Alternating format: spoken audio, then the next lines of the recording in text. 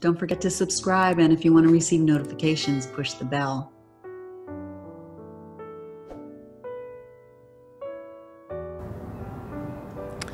Hi everyone, Kathleen here.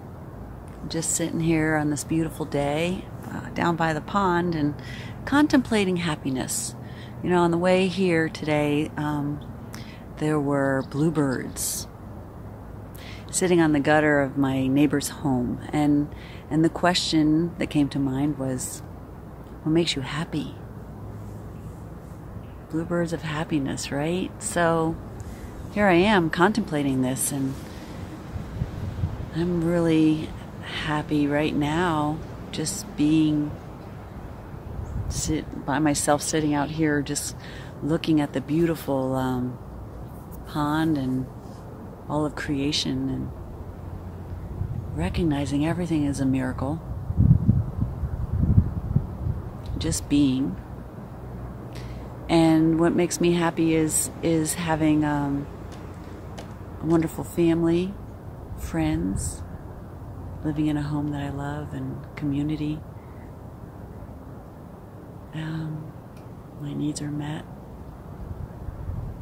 I am so grateful for that.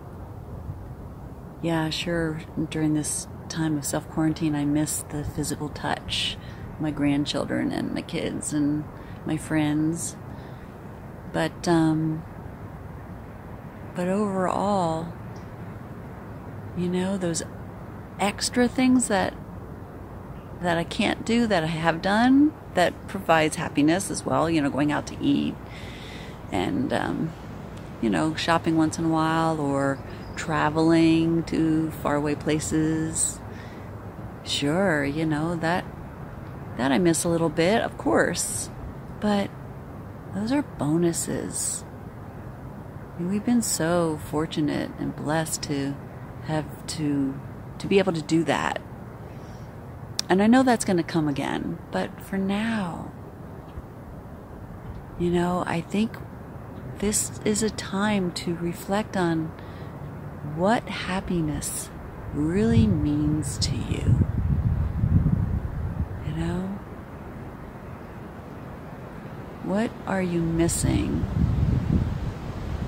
And is that really happiness, or is that an illusion of happiness? Can you be happy just by being with yourself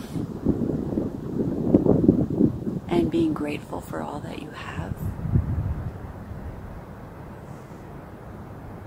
Or what are you filling up that void with?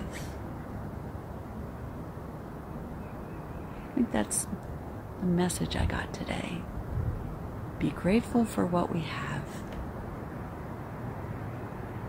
We have more than we think we have.